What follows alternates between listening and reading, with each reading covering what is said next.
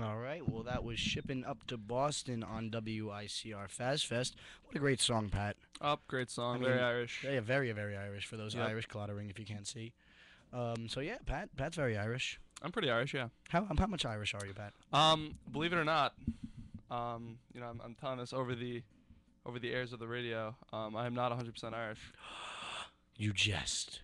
I'm not even kidding. What are you, Pat? I am If you don't mind me asking. I'm predominantly Irish, but I have a speck of German in me.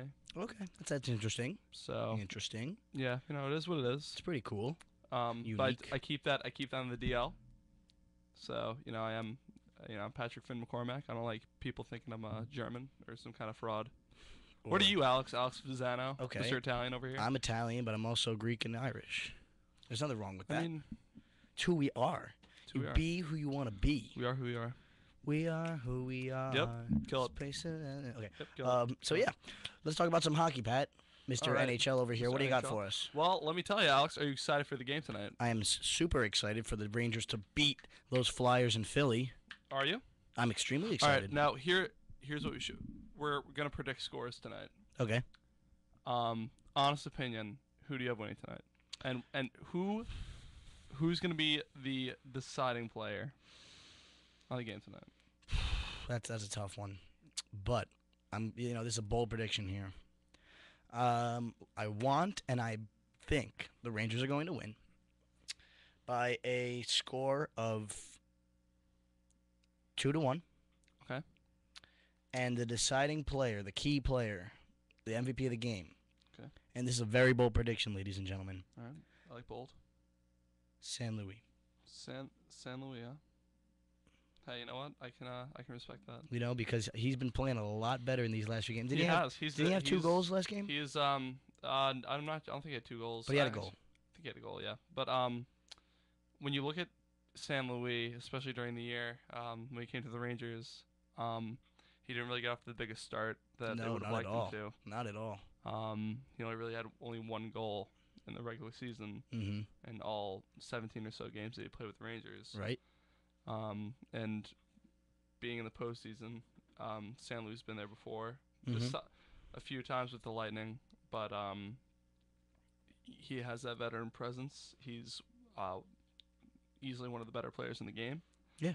And I think that when you have a veteran on the team, it brings leadership, Definitely. and especially with the Rangers have had experience going to the playoffs. They've been to the Eastern Conference Finals a few years ago. Mm-hmm. They know what it takes to get there, but having that extra Skill. skill or threat for the in Rangers. San Luis. Yeah, so I could see them having a big game tonight. Mm-hmm. Henrik Lundqvist needs to be well. I'll tell you what needs to improve is the Rangers power play. I was just gonna say that they have to do so much better on that every power game. play. Every game you see, Philadelphia is taking penalties that where the Rangers capitalize They on have at to least capitalize. two or three of them. It makes a difference. I'll give a shout out to the penalty killing of the Philadelphia Flyers. They do very well. They have been doing well. They've been blocking a lot of shots. Sean Couturier has been one of the Flyers' best penalty killers of the Mhm. whole series. Definitely. So you have to give credit to them. But if the Rangers can capitalize on the penalties that the Flyers That's gonna do make a take, difference. that'll make a big difference for tonight. And if they can capitalize on the penalties tonight, I could predict the Rangers winning as well. Definitely. Because I remember bringing back to the game of Easter when they lost to the Flyers because they were up, I think, by 2. Like No, that yeah, whole they're up game. 2-0 in the first And period. literally they had so many power plays. They had a and few power plays. It and, was just confusion, and and they you couldn't do. could give the nod to Ray Emery for playing a pretty solid game. Oh no, he played fantastic. But you but- still got to capitalize on yeah. it being the Rangers. Yeah, They absolutely. couldn't do anything right on that. The Flyers just kept clearing it every chance they get. Yeah. It was just rough. We'll see tonight. I think that I think the Rangers, if they keep their game plan and play their game, don't give in to Philadelphia's physicality, like they haven't pretty much all series. Yeah. I can see the Rangers winning tonight. Well, I'm pulling for the Rangers. And on other big news, the LA Kings down 3-0. Oh my in a series to the goodness. Sharks. Oh my Coming back, they're goodness. forcing Game 7. I don't know how they did it. I can tell you right now. Once that series was 3-0, I could see the Kings when they won game 4. I was like, hey, you know what? They'll bring it back to LA. Maybe they'll win the game in LA. But they'll definitely lose at the HP Pavilion in San Jose. Mm-hmm. And the hats off to the Kings. They're doing great. Everyone's playing good hockey, especially Anjay Kopitar. They're one of their main stars. Okay. He's just been absolutely fantastic. So, Game 7 soon, and Where is Game 7 in LA? Game 7's in San Jose. Oh, it's in San Jose. Yeah, Ooh. San Jose. So we'll see. I think for the most part, Jonathan Quick needs to be on his, needs to stand on his head. He's not had the best series for the LA Kings. But good for the Kings. Come back. These past 3 games, they really it's not only good for their fan base. It's good for the NHL. It helps viewership. It helps spread the game well. So very entertaining next couple of days for hockey fans. Yeah, I heard the Kings, that was very good for the Kings that they came back and they're forcing a Game 7. Yeah. But there's also the closing of series, namely the Pittsburgh Columbus series. Yeah. Hats off to Pittsburgh winning the series 4-2. Was it 4-2? Yeah, they won. They won Game 6. So they won Game 6. That's one of those games similar to last year when the Penguins played the Islanders. The Islanders took them to 6 games, playing a solid, pretty solid game against Pittsburgh, and Columbus pretty much did the same thing. Mm-hmm. But Pittsburgh played a great game the other day. They played a very good. I think Malkin had a hat trick. Yeah, they played fantastic in Game 5, and they played pretty well for the most part. They played pretty well at Game 6. Evgeny Malkin had the hat trick, but hat trick.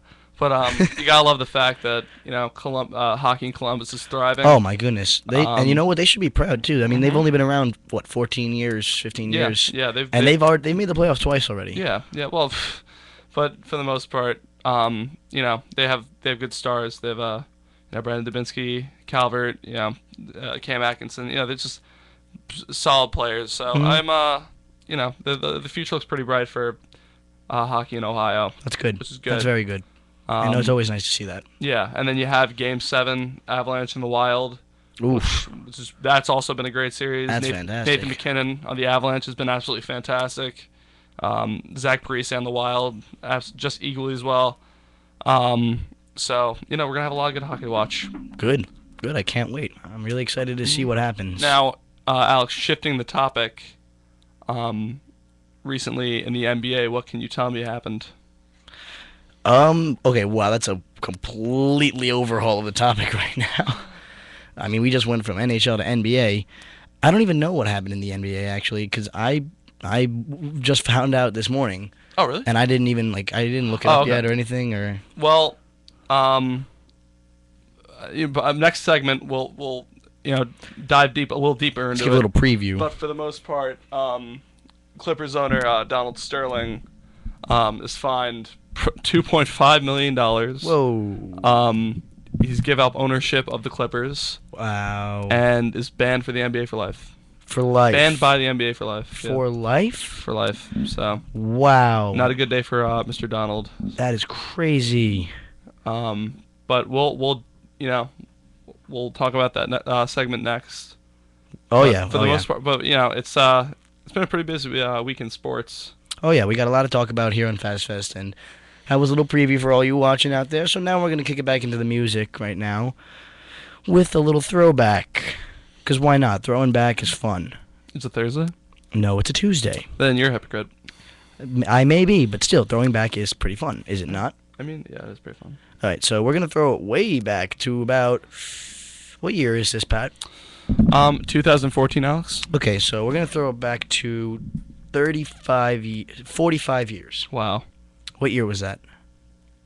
1945. Wait, what did you say? If it's the year 2014, math lesson for everybody.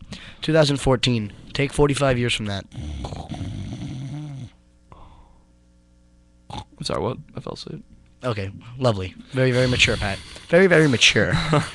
Well, in case all you wondering, 45 years ago was 1969.